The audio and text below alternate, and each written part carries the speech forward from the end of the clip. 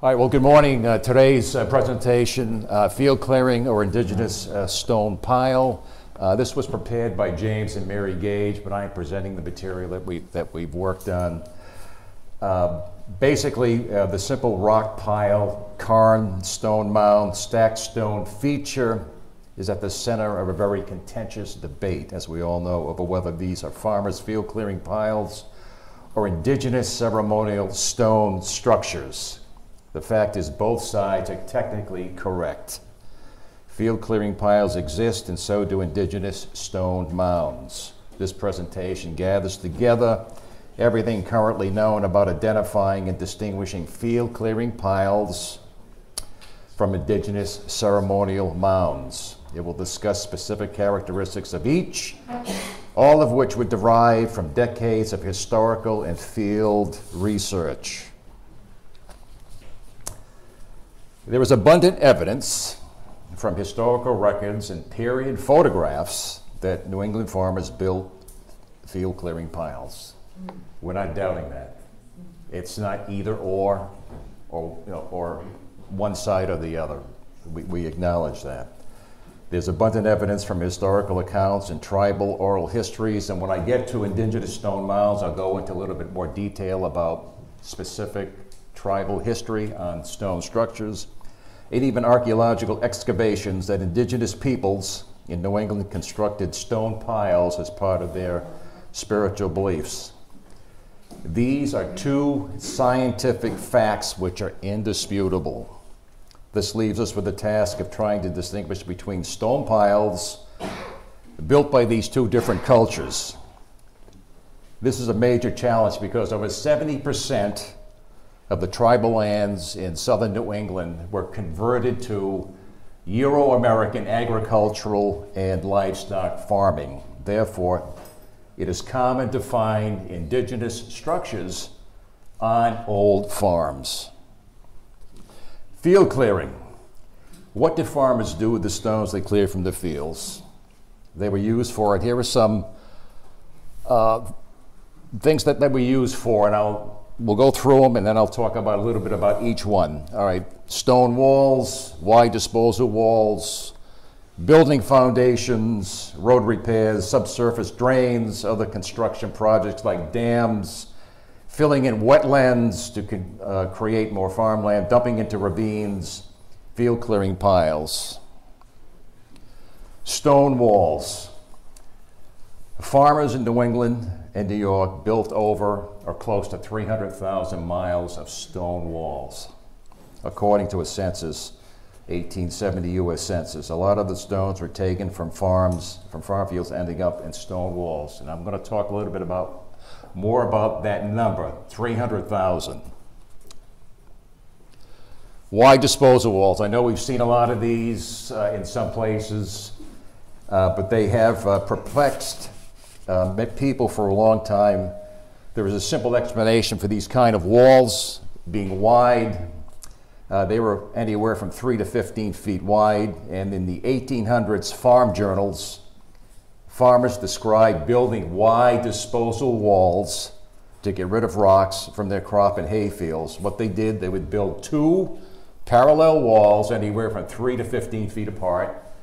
They'd take the stones from the field in their cart, back it up to the wall, dump it in the section of the wall nice and neat and tidy to get the stones out of the field. Road repairs. Before modern asphalt roads, people had to deal with dirt roads. Muddy sections could be a major problem. One solution was to fill these muddy sections with these stones. Occasionally, you can still find examples in the woods. Building foundations. This particular foundation was documented recently in Ashaway, Rhode Island. It's a bond foundation. Stones with flat faces could be used for building foundations. This is just a few examples of the practical uses for field stones. When farmers offered advice to other farmers in their newspapers about field clearing, they repeatedly talked about combining field clearing with some practical project like building walls or repairing roads.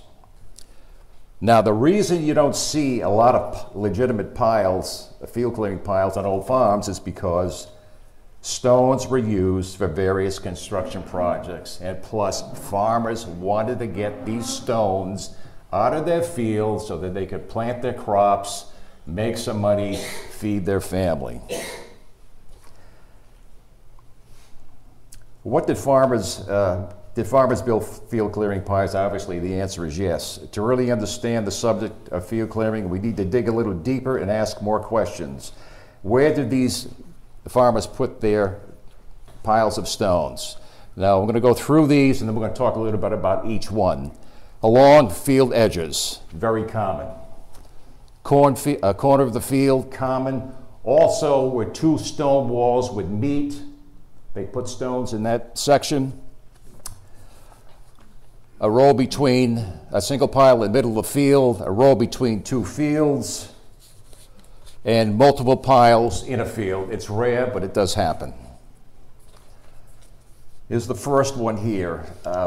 This 1941 photograph shows a large field clearing pile, a pile of stumps. Here's all the stones, and here's the stumps, and here's where they're growing their crops right here.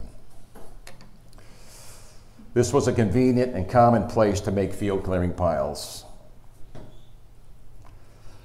This is a modern example in my town of Rochester, Massachusetts. This is an edge of a cornfield. And this particular row of stones is about 35 feet long, 6 feet high. Next to it, about 200 feet to the right of this picture, is another 35-foot, 6 feet high row of stones. So again, cornfield, lots of cornfields in Rochester. Between two fields, this 1922 photo from a New York farm was used as an example of bad farm management. This 20-foot wide linear mound of stones was between two fields. The pile was taking a substantial amount of land out of agriculture production, resulting in a loss of income for the farmer. This is another place to look for field clearing piles. In Rochester, we also have one of these stone rows that divides two fields, or it could divide two pieces of property, but we have one. It's probably about 150 feet long and probably 20 feet wide. This example, single pile in the middle of the field, also from my town of Rochester. This is in the middle of a cornfield, and in the background you can see there's a cranberry bog there as well. This is another common place to dump stones in a single pile in the middle of the field. Farmers still do this today. Again, modern field clearing piles tend to have dirt mixed in, as you can see, lots of dirt and stone mixed in, and that was because the farmer used a rock picker attachment to his tractor, and that's why it looks the way that it does. Group of field clearing piles, headaches. This 1915 photograph of an Alabama cotton field shows a boy with a mule struggling to maneuver a plow around a few stumps left in the field. Imagine, just imagine a field full of rock piles, 10 to 20 feet apart, close to each other. That would be even more difficult. Most farmers, as I said, get rid of the stones quickly from their fields so that they can plant their crops, maybe make some money, and feed their family. Now, there is historical evidence that farmers did occasionally build groups of stone piles in their crop and hay fields. Both of these types of fields had to be plowed in order to seed them. Farmers quickly found out the hard way that having lots of rock piles in their field was a complete pain in the rear end, in plain English. This is a 1937 photo of a Michigan potato field. There were a number of stone piles, as you can see them. We're up against stumps that can be seen. These piles were formed by tossing rocks on them, and you will notice they are generally similar in size. I want you to remember that. Similar in size and shape. These are determining factors for field clearing versus indigenous stone structures. This is a photo of a 1922 hayfield on a New York farm. We see the same basic characteristics here. Piles of similar size, shape, and the piles are spread out roughly equally distant from each other. This caption of the photo complains of the loss of land and waste of labor created by this practice. Now, it wasn't unusual for farmers to put piles of stone in their field together and then hastily, with this concentration of stone where it is, to get it off the field to place it someplace else. All right, recap. If the only piles you find are along the field edges, in the corner of a field, where two stone walls meet, or a single pile in the middle of the field, it is field clearing. A field full of rock piles is more challenging to evaluate. The two historic photos we just saw offer three useful characteristics, okay? Determining factors in field clearing. One, field clearing piles all have the same design. They are similar in size and roughly equally distant from each other. Indigenous stone mounds. How do we know what is an indigenous stone mound? We have several sources here. One is detailed analysis of over 11,000 documented stone structures, mostly stone mounds from dozens of sites, anthropological information from outside New England about the construction of indigenous stone structures, which means study of other cultures from different areas, some limited archaeological data from New England, example Freetown, cairn excavation by Maver and Brian Dix back in the 70s, archaeological data from outside of New England, especially in the Great Lakes region, and also discussions with tribal representatives. Now, this is where I want to talk about stone walls and stone structures. Harvey Buford, Rick Prescott, myself sat down with the Tribal Preservation Officer of the Narragansett Tribe in 2014. My first question to him was, I said, John, what is the story with all these stone walls and stone structures that we find here in Rhode Island? And he said, quote, Steve, my people have worked with and in stone for thousands of years. So that's oral tribal history.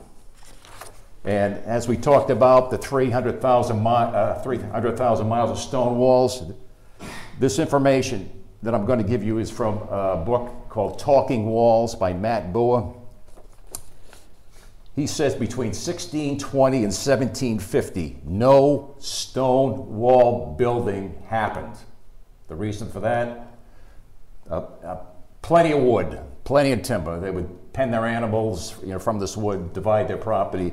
So the first 3 or 4 generations, no stone wall building.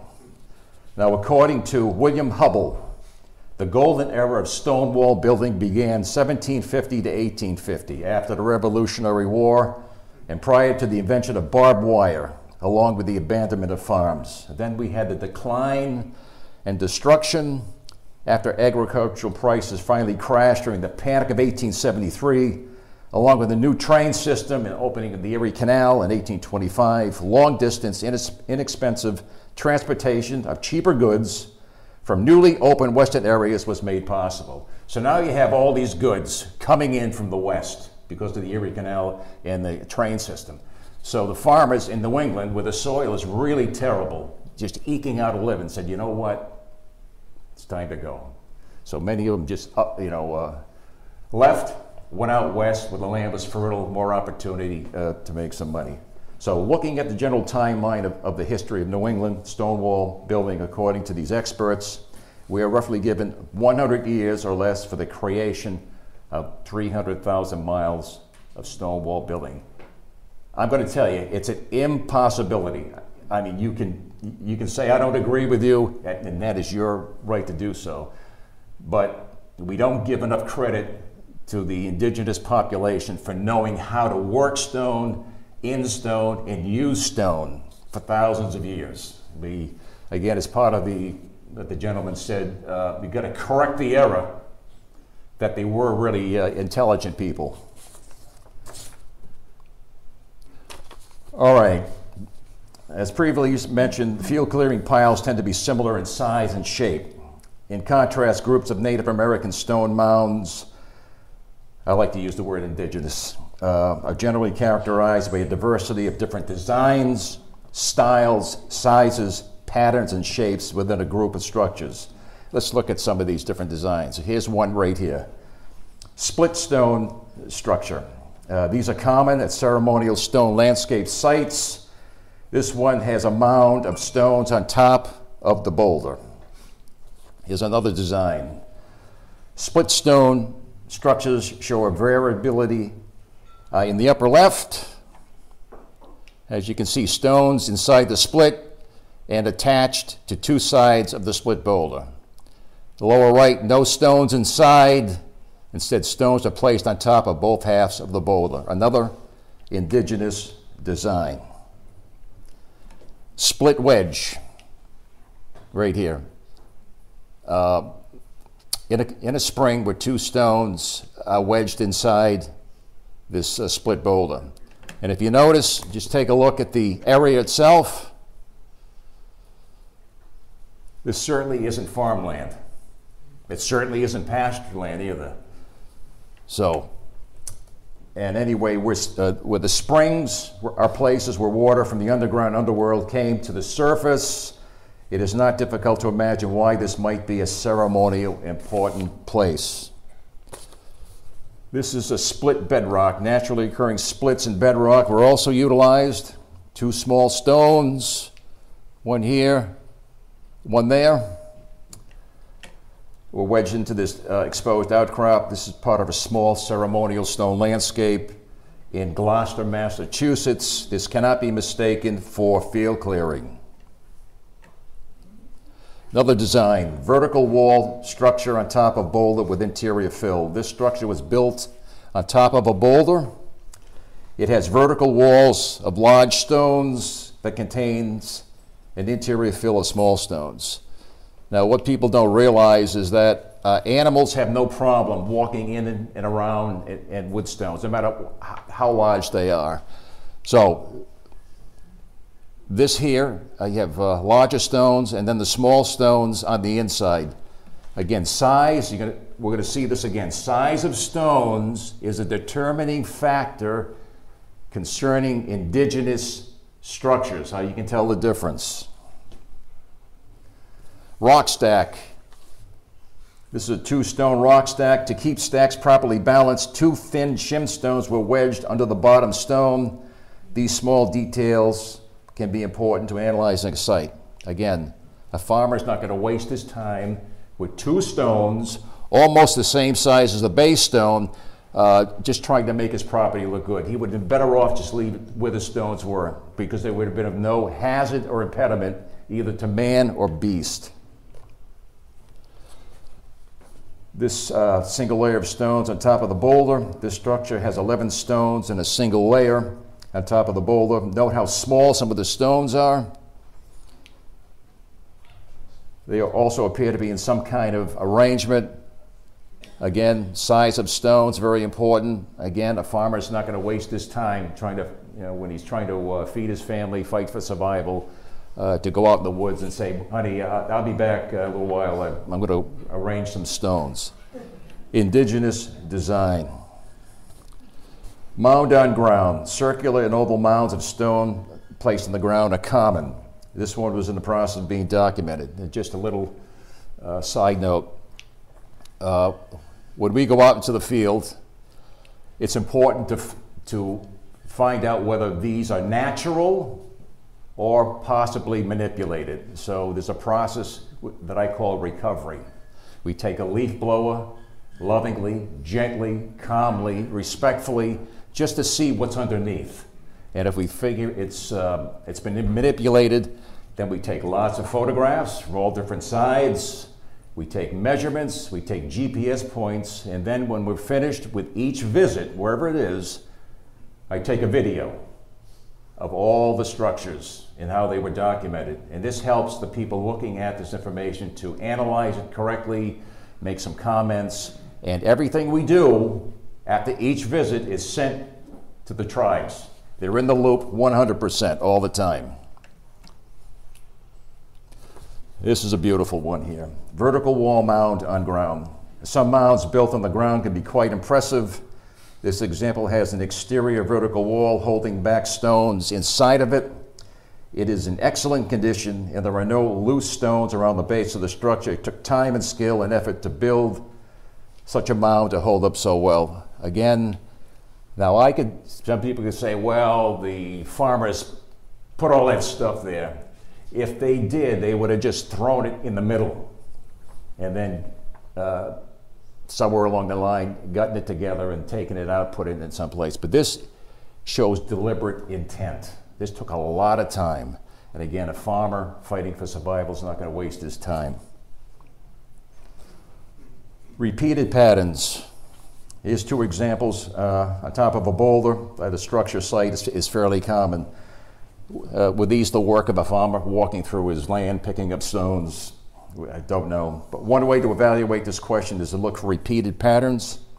These two examples come from the same site. A triangle stone was chosen in both cases, suggesting that triangles have some sort of meaning or symbolism.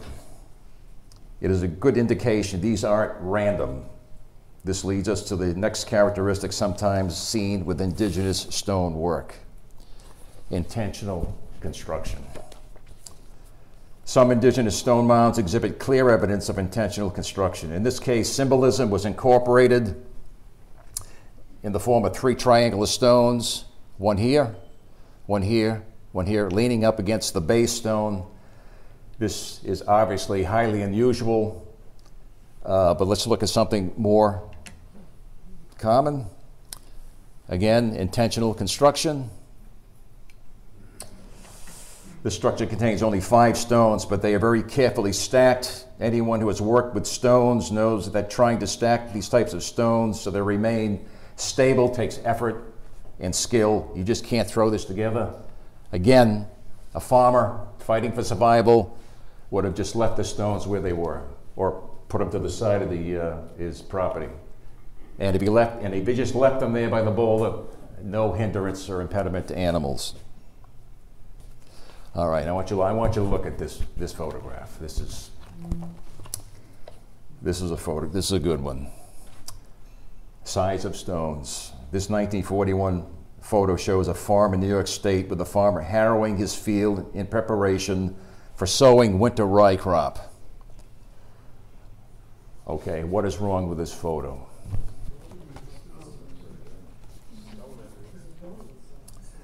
Did you notice all the rocks in the field? Farmers as a general, again, size of stones, farmers as a general rule didn't bother to remove small stones from their field. Some of the rocks in this photo are as much as 9 inches long. So that a myth about, well, everything's going to be cleared out of the field so I can plow. They're plowing, they're planting. If they can put a seed in the ground, they're going to do it. Small stones. Here is where the size of stones farmers pulled from their fields became really important.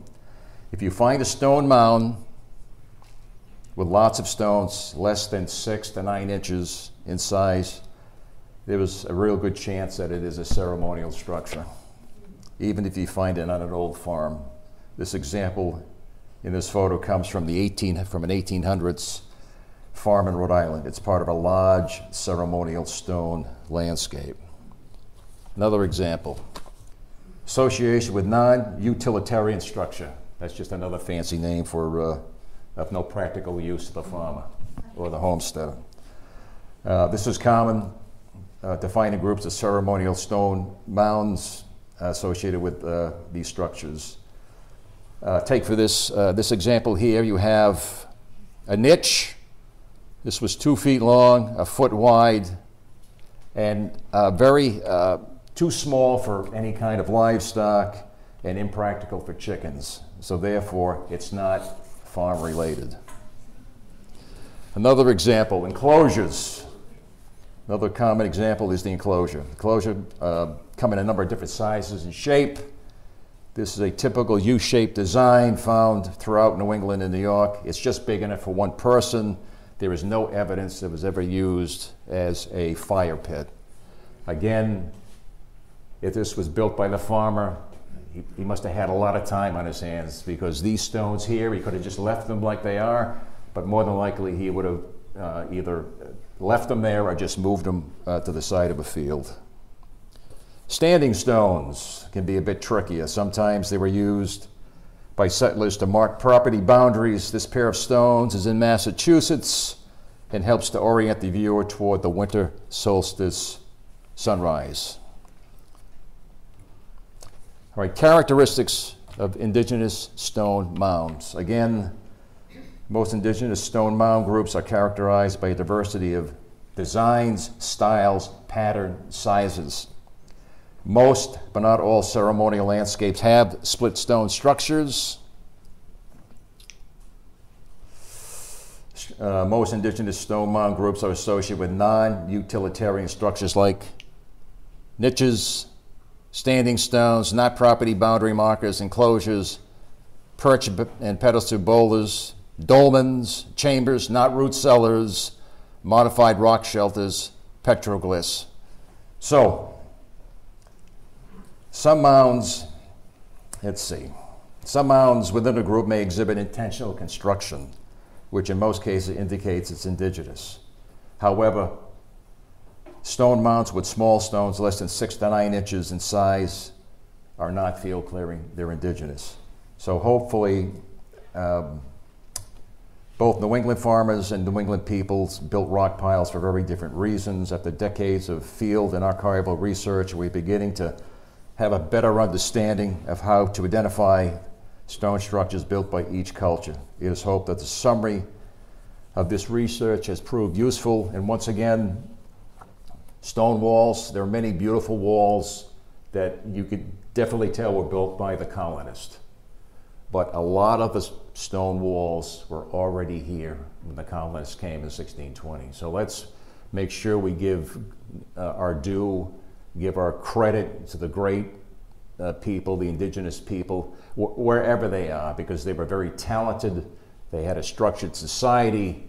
In fact, in many cases, they were, I think they probably put the fear of God into the colonists when they came, because they were so organized. They had a great way to worship. They took great care of the land. They never abused anything. They utilized what they needed, and then they moved on. So I am very fortunate in these past 14 years being in the field to have documented these structures. And again, not everything I document is indigenous, and not everything is colonial. But hopefully, looking at these differences between the two, I think we're better able to now, when we see something, say, well, yes, that is probably indigenous, and thank you. Thank you very much.